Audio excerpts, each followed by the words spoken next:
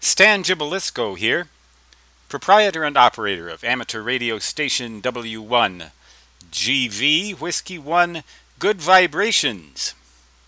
Here to show you a couple of photographs that I took of the power supply for my portable ham radio station. It's a battery, obviously. It's a marine battery. And a marine battery is sort of like a heavy-duty automotive battery that won't spill. I do not recommend the use of automotive batteries for portable emergency power. I recommend the use of marine batteries. I got this one down in Rapid City. It has a capacity of 35 ampere hours and will deliver upwards of 20 amps if called upon to do so for short periods of time. Once again, this comes from my book Ham and Shortwave Radio for the Electronics Hobbyist, published in 2015 by McGraw-Hill. This is figure 6-12. You'll find it on page 192. There's one important difference between the original battery and this one. And that is these connections right here. You see these? This thing came with just these original lugs like this and some very meager connections for wires. I replaced the meager connections for wires with long bolts that went through with wing nuts and two 1 1/4 inch diameter washers on each lug, sufficient so that when you screw that wing nut down, you will get excellent contact with the power supply wires, positive obviously being red, negative being blue. Take a closer up look at the anatomy of the bolt and washers and wing nut that make up the contact that ensures plenty of surface area so that high current can flow. 20 to 22 amps is a lot of current. This voltage will supply 12.6 volts. It's designed to power the transceiver, the Yaesu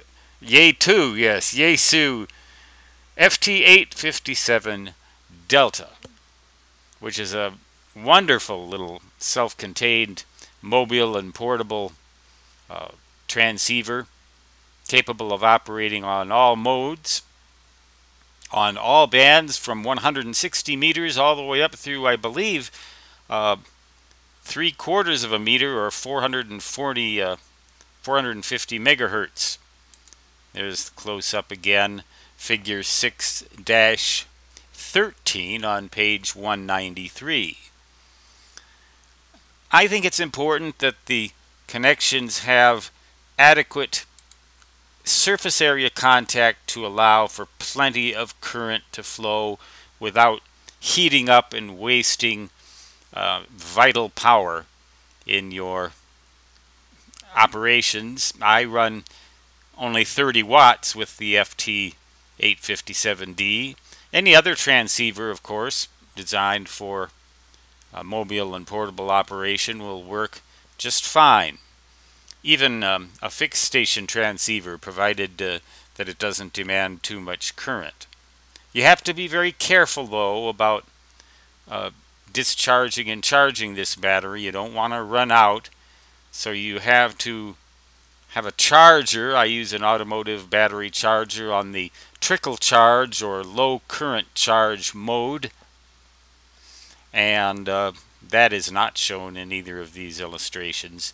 You can purchase these sorts of things at most common marine stores, where they sell boats and other such appurtenances for use out here in the deserts of the western United States. Notably the black holes of Dakota Territory, United States of Amateur Radio.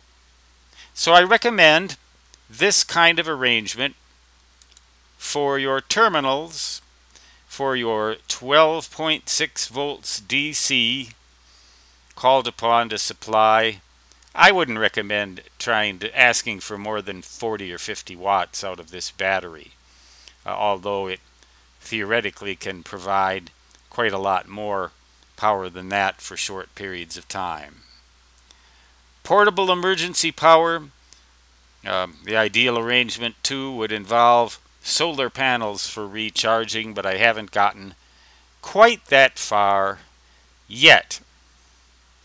Stan Jabalisco, W1GV, saying 73, which means best regards in ham radio jargon. And as a reminder, once again, the title of the book, Ham and Shortwave Radio for the Electronics Hobbyist, available from Amazon.com, BarnesandNoble.com, plenty of pirated websites, and, if you can find one, a bricks and mortar bookstore near you, probably on special order. So long for now, which translates into my CW native fist, forever after, as da-da-da-da-da-da.